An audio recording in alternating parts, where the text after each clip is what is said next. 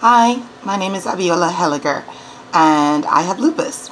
I was disabled by my lupus in 23. It was my fifth flare, and that's what it's called. And it was where my nerves and my muscles in my feet, ankles, and toes just sort of decided that they didn't belong, and it put me in a wheelchair for quite some time, really about 3 years. The lupus flare happened in Shanghai, China, and I had to be medevaced back to the United States immediately for care and treatment back in June or July of 2013.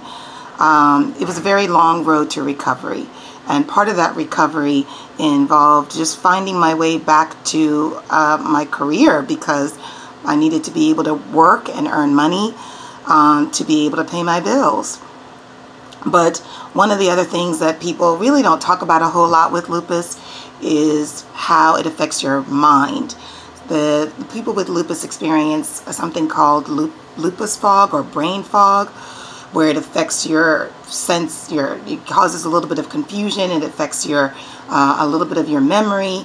And I didn't feel confident that I was going to be able to do work for anybody ever again. I didn't feel like anyone should trust me because, I was on a lot of meds, and then I was having this lupus fog, and so I was very worried about what work would look like. So I thought I needed some help. I was experiencing anxiety, depression, all kinds of things, and when I reached out, somehow I landed on Independence Now's doorstep, and in 2014. And from that time, I started working with Rochelle Harrod and Denise Sosby. Denise Sosby is the employment coordinator or job coach here at Independence Now. And she just is just phenomenal. She helped me to look at my resume, identify strengths in my resume, and identify weaknesses, helped me to completely rework it.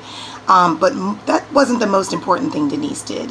Denise really gave me the confidence as a person with disabilities to be able to be unafraid of embracing my disabilities and look more closely at what I focus more on what I could do and not instead of what I couldn't do or could no longer do.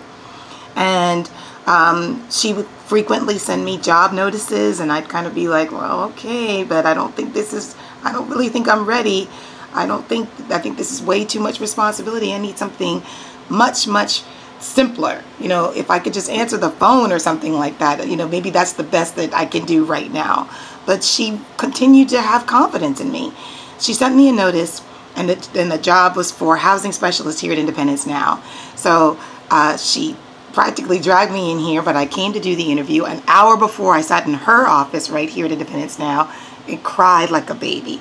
She gave me a hug, told me I could do it, and told me, don't worry about everything else, just be you. And so that's what I did. I walked into an interview with the executive director and intimate and living services director for the interview, and all I did was just try to be myself, focusing on my experiences as a person with disabilities. And a couple days later, so shock and awe, Independence Now hired me on.